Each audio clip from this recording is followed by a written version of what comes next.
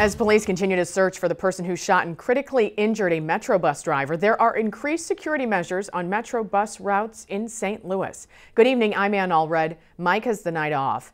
To make drivers and riders feel more safe, the group that runs the Metro system, Bi-State Development, is making some changes. Alex Fees has the story.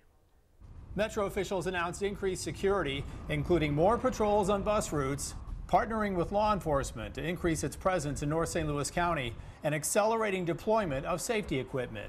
Family have identified the driver who was shot as 33-year-old father of two, Jonathan Cobb. He was shot and wounded while driving a bus on Lucas and Hunt, south of Natural Bridge, Friday night. Safety's got to come first, but... Have you ever felt threatened on a bus? No. Darius Tolbert says Metro security is better than it was 7 years ago. I mean, there's a lot of people out here just doing whatever, just hanging out, loitering, selling whatever you could name.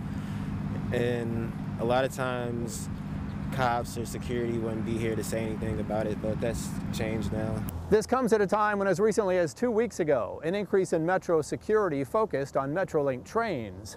The agency announced a $52 million public-private partnership which would install centralized customer entrances or gates at all 32 Metrolink stations, making them accessible only with a paid ticket or pass.